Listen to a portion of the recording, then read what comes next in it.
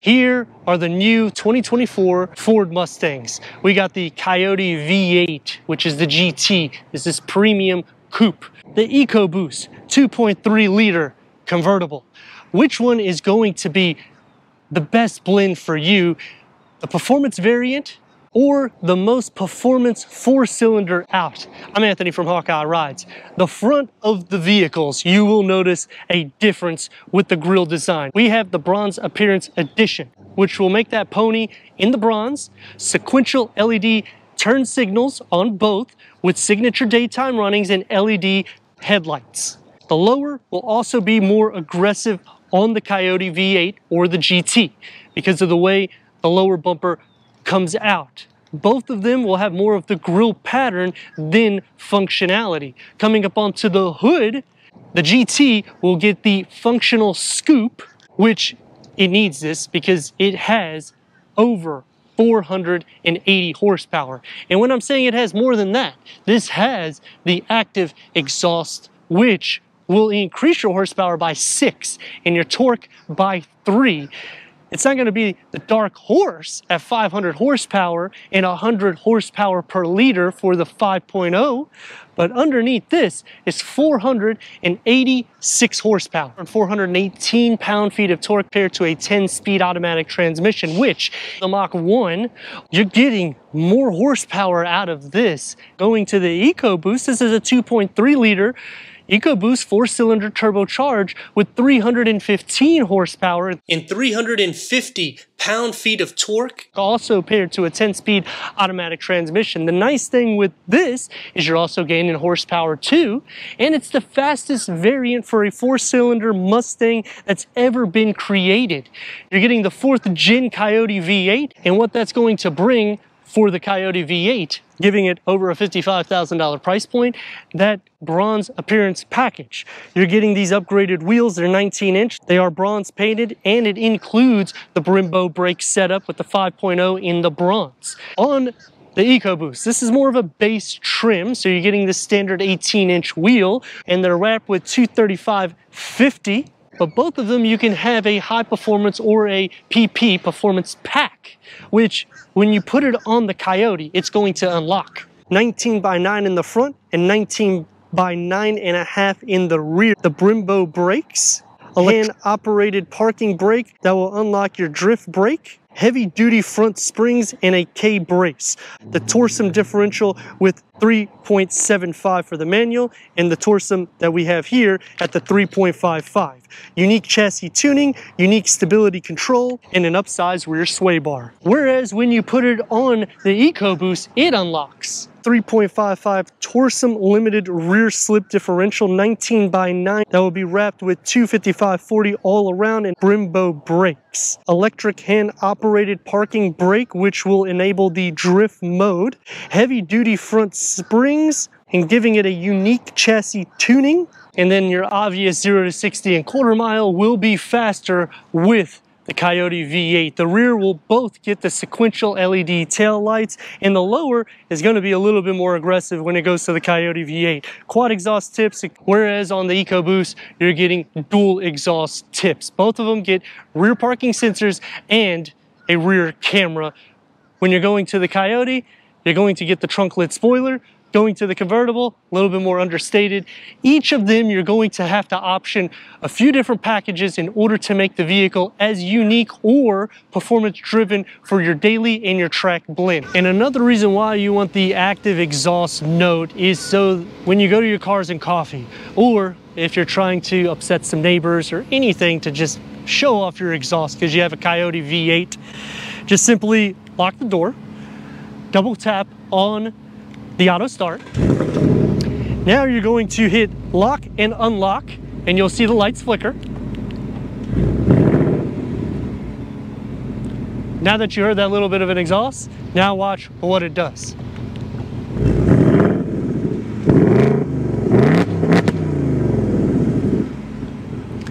It's a pretty nifty little feature that's offered for the new Mustang. Cargo, you're going to lose 2.1 cubic feet. It's going to be 11.4 cubic feet of storage. The same opening as a non-convertible. and we do not have a spare tire tucked underneath. You'll have to pay extra for that. We need to go inside, start up this EcoBoost so you can hear that exhaust note.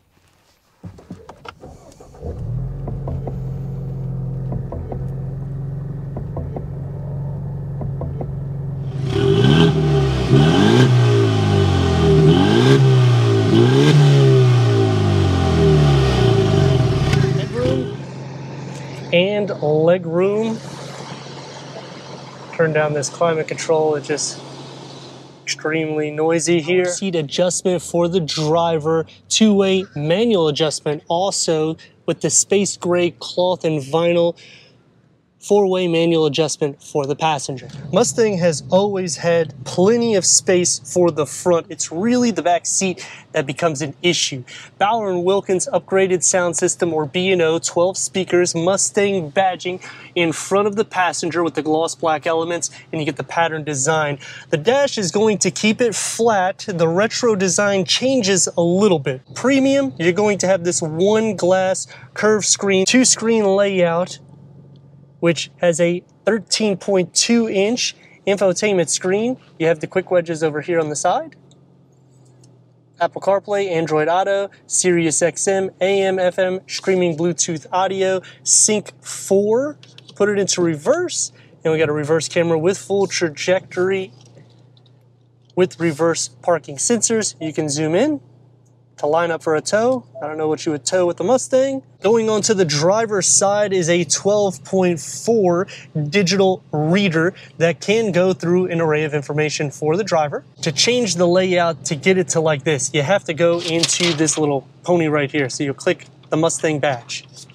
When you click onto there, go to cluster theme, and you have all these different designs. So you can change the driving mode and the whole layout of the gauge cluster, but you have to do it through the center infotainment screen, which kind of a con because you're not able to do it on the steering wheel itself. But I like that they give us the Fox body 87 through 93. It's not going to be 100% accurate, but I like that they gave that retro styling for the Mustang. Going into a wireless charging pad, USB and a 12 volt, the key fob for the new Mustang. 10-speed automatic transmission is an upgrade. It's going to be over $1,000. You get the contrast stitching, and it's going to be just a huge armrest. It's going to be soft back here, a little bit harder up here, open up, and you got another 12 volt, an area that you could put some pins, and a fun fact, they even label it to tell you it needs to be pins. Leather wrap steering wheel, 3-spoke multi-function with the paddle shifts, and the door panels configure into the dashboard. You're going to get that same design pattern that goes into the dash with the contrast stitching. It's going to be soft to touch. I do like how they outline this with chrome, but it's not real chrome. One touch up and down, and a smaller storage pocket that you can fit a large umbrella back. And to put the top down, you still have to use this little lever here, and then just simply push the button. And now there's absolutely no reason to have problems for headroom. And now, trying to see how I fit with the convertible. The way these seats contour, they really go inward, so it's not necessarily the most desirable. Your legs are going to be sitting up in the air. As for headroom, it's a little bit better than the coupe. Legroom, if the seats are back, you're not going to be able to fit back here. And there isn't anything for armrests. You just put it right up here whenever you're putting the top down. As for the rails, they're pushed back, so when the seat is back, you're not going to be really moving anything around.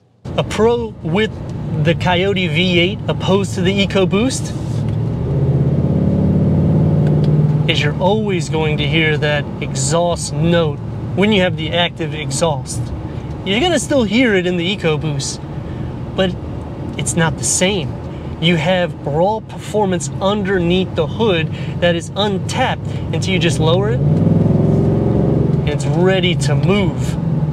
Nearly 490 horsepower gets unlocked, and considering the Mach 1 had 470 horsepower, this is going to be a little bit more of a clean sound, and yet you're getting more performance, better bang for your buck.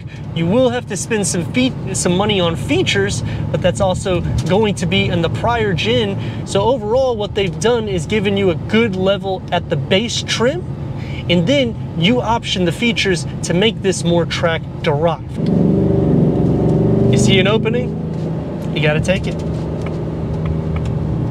Now the EcoBoost, you do increase 5 horsepower, but here I feel you're gonna be a little bit more happy, but then when the price escalate, it really makes it a tough choice, because even the EcoBoost used to be in the $20,000 margin. Now you're in the $30,000. And when you get GT, especially if you're going premium, you're gonna be $50,000, $60,000. So it opens up a lot of vehicles in which it's not gonna have the same segment feel, but dynamically speaking, it will be just as good. And the Dark Horse unlocks 500 horsepower, and really, you don't need much more horsepower than that, especially considering none of these vehicles are all-wheel drive or intelligent all-wheel drive. So you're not going to be able to keep the car planted all the time, but I would recommend getting the performance pack, because then you could at least do some drifts, because this little flappy thing for the electronic brake, both of them are electronic. It's just the way they have the actuator with that. It has the mode which you would go into, and you have to push a few buttons in order to engage it,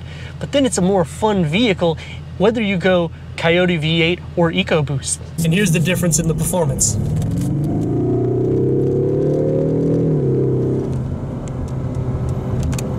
You can hear the difference. This is going to be more quiet and tamed, whereas the Coyote V8 is going to be more loud and open. If you're looking for a daily use car, I don't think as a petrol head or somebody that likes exhaust, you're going to be disappointed, but this could be a little bit more settle, especially because it has that sleeper style too. And if you are speeding, 100% Coyote V8, you're getting pulled over. But this one, they may let it go. The big problem that I have with the EcoBoost is that I just don't feel the same performance of a Mustang. I feel more like I'm in a Focus RS, in which it was okay when this vehicle was in the $20,000 price, but now you're topping or going into the $40,000 price. And I understand every vehicle has increased.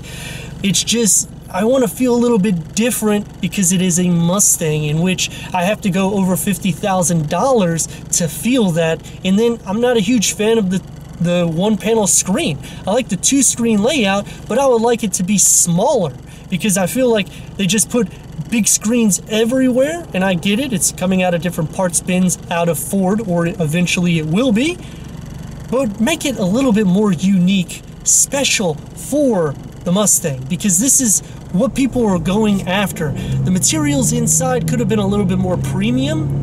It is something to live with. When you get into the EcoBoost, I don't think you're going to be so much like looking at that per se, but when you go into the Coyote V8, you're going to start thinking, why are we getting such similar materials that we get in the EcoBoost, and we're getting it in the Coyote V8 or the GT? Would I choose the EcoBoost over the GT?